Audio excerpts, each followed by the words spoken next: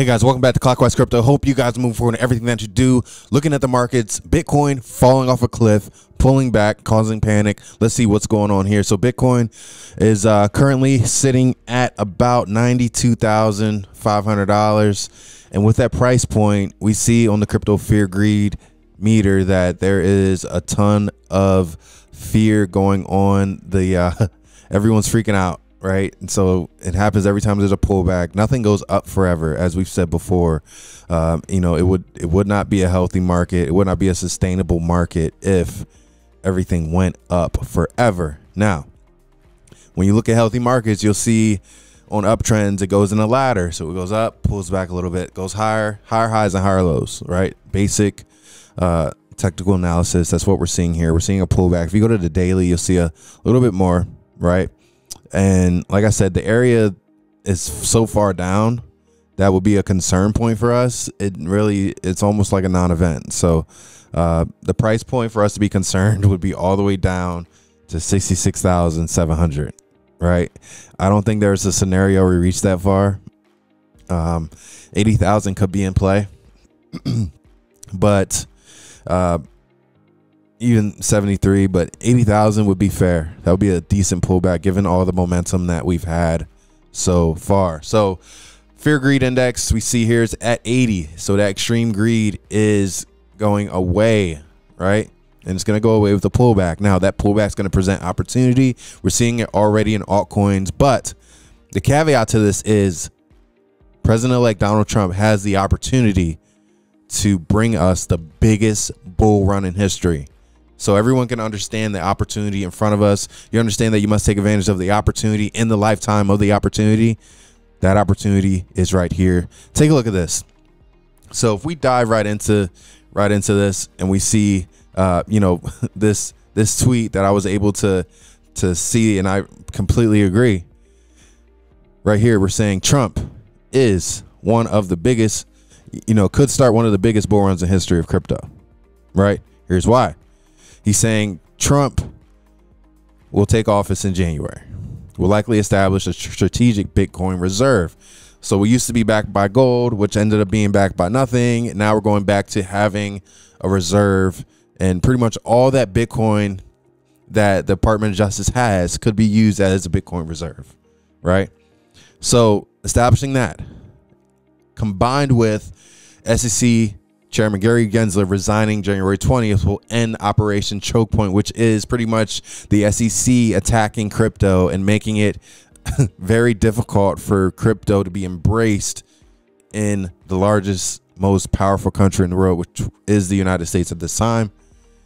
That will end, replacing his position with a pro-crypto SEC chairman that will embrace and work alongside crypto projects such as XRP, such as Cardano, and establish some type of regulatory clarity. That could lead to ETF approvals for Solana, XRP, and Litecoin in 2025. When this happens, he's saying here, full-blown alt season will kick in and will unleash mind-blowing gains that most people can't even fathom, which is aligned with what I've been telling you guys. We're going to see a bull run like we've never seen before. So all the price points that we're used to, like everyone's saying like $5 to $7, like I'm saying $5 to $7 Cardano, a $15 to $20 Cardano could happen, right? And not even be in, we can't even fathom because of all the momentum that's going to come when this happens January 20th. So I think we'll have a pullback. I think there will be a pullback until then. I think, pretty much it'll be all the way January 20th, boom. And we're going to see massive gains. So I know a lot of people have said it's too late. Your time's too late. No, guys, you're not. You have time. So the guy's not even in office yet. That's how you know you have time. Okay. We're looking at crypto bubbles. We see all the red. This red is opportunity. The red is opportunity. And we said this on X earlier. Most people are going to see this and get FUD, right? Fear, uncertainty, and doubt versus looking at the red and seeing opportunity. There's still opportunity there. Yes, some projects have mooned, Projects that have been deemed as being dead have rose from the ashes, right?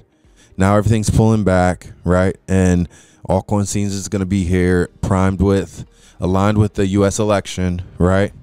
Or the U.S., you know, a change in presidency, not the election. Election's over, but a change in presidency with someone that's pro crypto, that has a crypto holding, right? And we've seen that transition. We've seen that transition from, you know, President Trump saying, oh, he's not really for crypto, don't really know, you know, to saying, no, I love crypto, let's be the best of crypto in the United States. We're seeing that. So with that being said, and everything, you know, the stars are aligning, there is opportunity right here.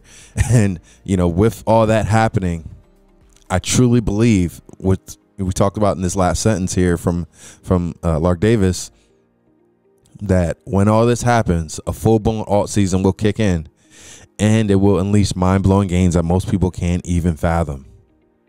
That's coming. That's coming. So our little predictions, right? Like our little predictions are going to be child's play in comparison to what's coming, because of the momentum that's going to push and the amount of money that's going to push into these markets. And just like I said this before, I said this the other day, it's almost as if you just gotta get on a project that's gonna be around, right? And I shared my Telcoin experience, right? I just bought Telcoin because I believed in the project. Didn't really do well. Didn't really do a lot of marketing. Did a couple interviews, but nothing crazy, right? And you know, then they fell off, but they just stuck around through the bull run. They just stuck around. The projects just stayed around, and they killed it. Okay, 100x, I think, maybe 50 to 100x, like no problem. They killed it. So it's almost like all you have to do is get some exposure. So, you know, I saw a guy I grew up with, old friend of mine in Starbucks, and he watches his channel, and he said he had some exposure, and that's what you need, some exposure. I said, look, you don't even have to be like 90% like me, like like real estate and crypto. You don't have to be like that. All right, so just some exposure is going to have a crazy impact, because when those mind-blowing gains happen and you have a little bit exposure, potentially you can, you know, get enough gains that is life-changing forever. So definitely wanted to highlight that, guys. Use this as an opportunity. See it as an opportunity. Do not see it as it's over. Do not see it as, oh my goodness, you know.